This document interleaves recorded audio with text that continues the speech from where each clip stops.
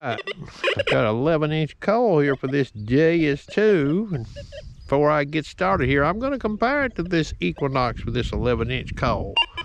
There's the coils right there, boys. You see they're more or less the same size. The JS2 is on. The Equinox is not on. Now, I'm going to be showing quite a few tests, and this is not to dog any detector. People want to see. First test I've done, I already see something that's, I think, extraordinary. But, you know, well, we'll see. I'm in a stock fast program. An elevated nail there. That's a 4x4 there. That's a 2x4. I got that old nickel down in there. Stock fast program. The only thing I've changed, but I'm going to show you this because there's one thing I don't like to... I've got the iron tone off, so I did adjust that, okay? External speaker is on, and I'm gonna go in here, and I'm gonna change the tones to 3-tone. Factory Deus 6.8, okay? And there's no tricks here now, okay? I can run a JS2 with a 9-inch coil. I think I can hook this big coil up and do a few things with it and show you a few things. Okay, here we go. You hear that?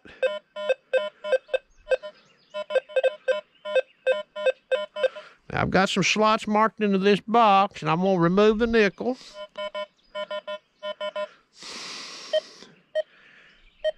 Iron volume is on 0 now. It was on 3. You don't hear a thing, do you?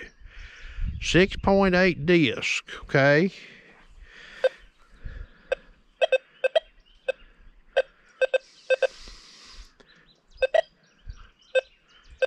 A little false on that nail there coming across it long ways that way. Now I'm gonna put this nickel back in here and I'm gonna leave it there and turn this Equinox on, but I'm gonna sweep over it again here. You hear that?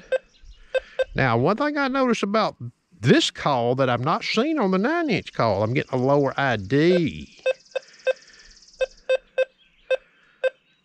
Start to see some 5s and 6s in the window, okay? That's coil height.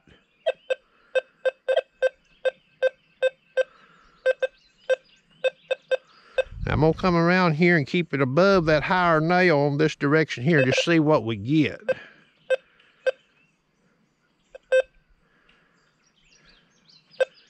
We don't get much that way, okay? But this way right here. Okay, now I'm gonna switch the tones. And we're gonna go to pitch tones, and I'll let you listen to it, then I'm gonna go to full tones.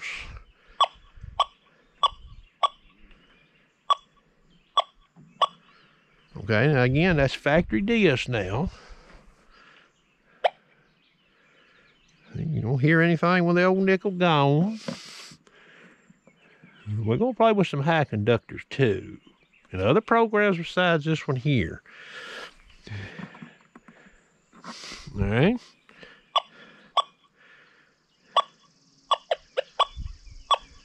Okay. So now I'm going to full tone. Now listen to this. If it does what it did when I first heard it, it's not good. Hear that? El Zippo. Okay. Now the detector is working. I'll lay this quarter right here on the end and hit it. Okay.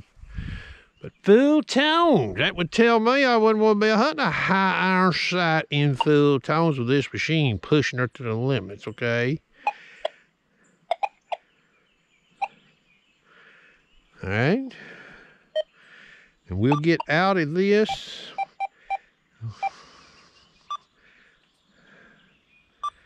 Here's 3 tones. Now the tone breaks are factory default setting.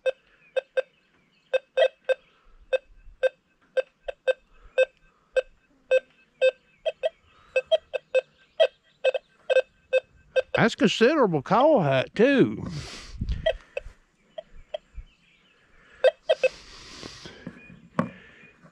Okay, now the ground is not in play here for the most part.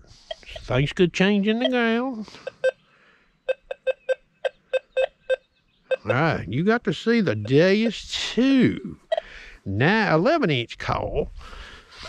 And I've done got this machine set up here, and I went ahead and accepted back in field 2, segments 1 and 2, I guess it is.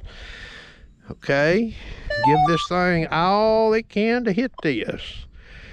I've done noise canceling. The ground balance is on 0. We're at 50 tones. That's a speed of 7. Now this is field 2. F2 is 0. Okay, horseshoe is off, and I'll turn it on.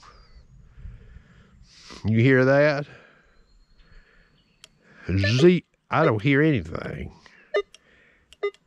Might hear a little right there, way up high.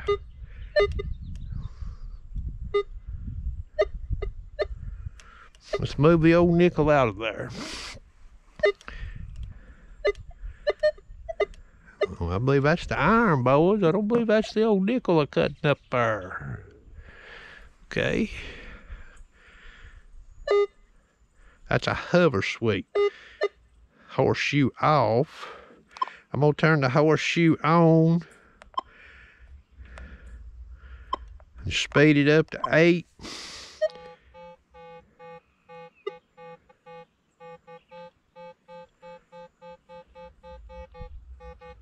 El Zippo, okay. Now I'm going to back the speed off to 6. Iron bias is F20.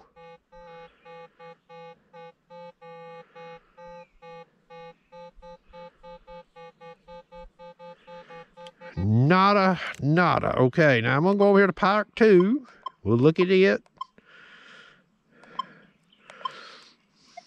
Got it, I'll speed it up on speed 7. F20, 50 tones. No tricks, okay? No tricks. Horseshoe is in.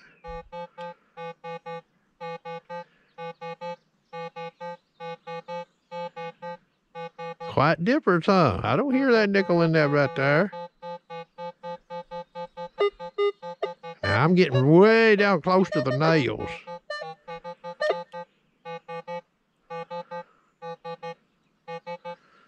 Okay, so there's one comparison, and you all make your own conclusions. I've done made one for myself.